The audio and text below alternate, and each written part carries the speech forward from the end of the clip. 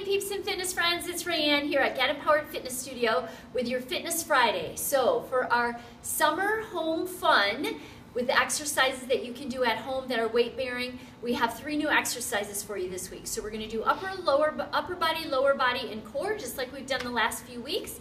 And so we're going to get started with upper body first. So I'm going to have you start in a plank position, hands underneath the shoulders, hips open, landing pads to the floor. Squeeze your butt, squeeze your thighs, lift your belly, lift your eyes. And you can either be on your knees here or up on your toes. It's your choice. Then you're going to exhale and lift into down dog, pressing through the heels, opening up the back of the body and the armpits, pushing down with the fingertips. Feel the tension in the inner thighs, lifting the pelvic floor. Inhale back to plank. Exhale into down dog, keeping that core nice and strong, feeling that strength in the upper body. And once you've mastered this and you'd like to make it harder, we're just going to add a push-up. Again, you can go to your knees on that one, coming to here, and a push-up, squeezing those elbows to the rib cage. So we're doing a yoga push-up there, a tricep push-up, military push-up, whatever you want to call it. And that's your upper body exercise. So now we're going to move to the lower body exercise. You're going to start on your belly. Your forehead is going to rest on the back of your hands with your shoulders down. And then we're going to open the knees just a little bit so your big toes come together, but making sure your pelvis is on the floor. We don't want those hips to lift up. So think about driving the pelvis down. The belly is going to draw up though to protect the lower back.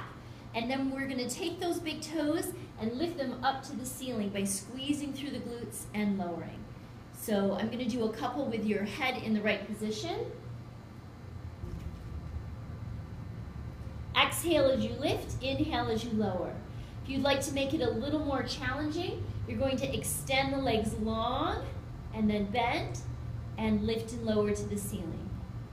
And extend and bend and lift and lower. Good. And the slower you move, the harder it is, so have fun with that one. The last one is going to be for core. We're going to lay on our backs, crossing one leg over the other, hand behind the head. Let the head rest into your hands, relaxing the buns as much as you can because they're tired from the last exercise. And you're just going to give me a crunch, sliding the rib cage down into the pelvis, focus in on lengthening through the body here, that contraction, and letting the head rest. The head is resting in the hands, so there's no pulling on the head. Just exhale as you lift, inhale as you lower, and then we're going to add rotation. One direction, bring it back to neutral, and lift up. And rotate the other direction, keeping those hips nice and still. You're really going to feel this in the obliques, those side waist muscles. And rotate and release and lift and lower. Good. And then, of course, you're going to switch ankles with the other ankle on top.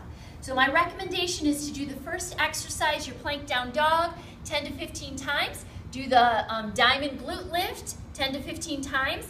Then do your crunch with rotation with one leg crossed 10 to 15 times. Then go back to the beginning, do the plank down dog, the glute lift in the diamond shape, and then cross the other ankle over for your crunch with rotation. So have fun with these. I hope you enjoy them. Please put comments in the comments section so we know what you'd like moving forward. We hope you're enjoying these exercises that you can do at home, and let us know what you think. So we hope to see you next time. Bye-bye.